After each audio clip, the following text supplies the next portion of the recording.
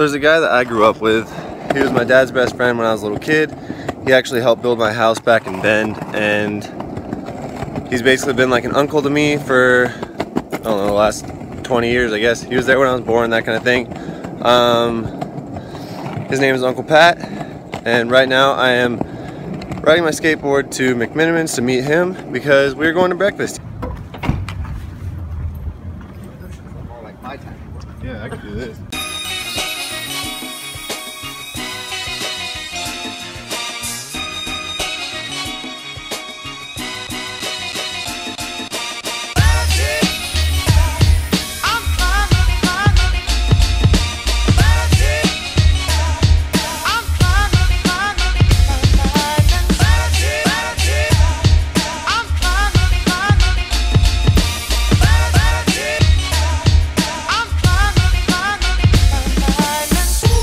We are on our way to the mall.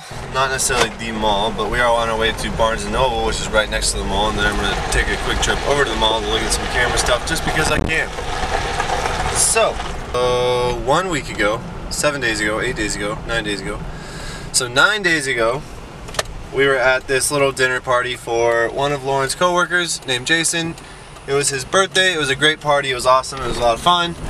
But I also talked to this guy for quite a while, and he recommended that I get 2 books. One book called The 4-Hour Work Week, and that one's pretty well known. I chose to purchase them hard copy because I know if I download it on my phone, it'll be a lot easier. It'll be a lot easier to neglect the actual reading of the book. Before I do anything, this just popped up, and I am on empty, so I need to find a gas station. Made it to the gas station, just barely. Good car, real good car. Good car. Big camera died, so we are now on the iPhone. Back to the iPhone. Back to the iPhone. Anyway, now we get to go back to Valley River Center because it only took us 2 circles to get to the gas station, but we got there. Just took us a second.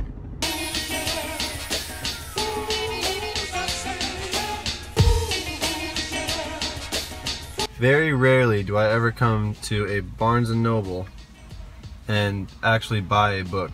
I came here to read a book, or read 2 books to figure out which one I actually wanted. Because you can't read them online, you can't read snippets of them online. So I read the first chapter or so of each book and then decide, and then just go home and order it on Amazon. Way easier. You know what the book's about then. You actually get to feel it in your hands, and then you go home and order it, and then you can actually read it. It works a lot better like that. We have been sitting on the couch all day watching the Olympics. Need to get out of the house. We're going for a very quick run. Should be very quick, like 2 miles, and then gonna grab some dinner. A very quick halfway. It's 1 mile down exactly. Now 1 mile back. We'll be done. Spider. Had a very small little spider on me. Well, that was a fun run. Unbelievably hot out. I did not just get out of the shower. I was all sweat. Gosh, it sucked. It was not fun. Sorry. Decently quick, kind of short run, 3 miles, but wow, uncomfortably hot.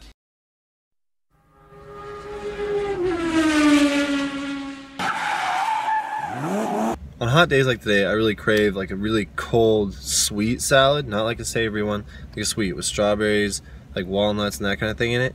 So that's what I'm going to get. We're going to Wild Duck.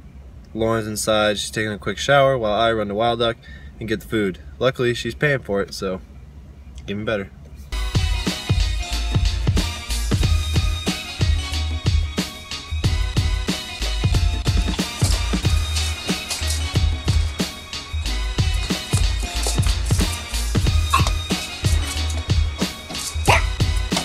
That's a post-bath crazy Chloe, so we decided to end our night with a little Chloe bath because she stunk real bad, and that's where I'm going to end this vlog. So, talk to you guys later.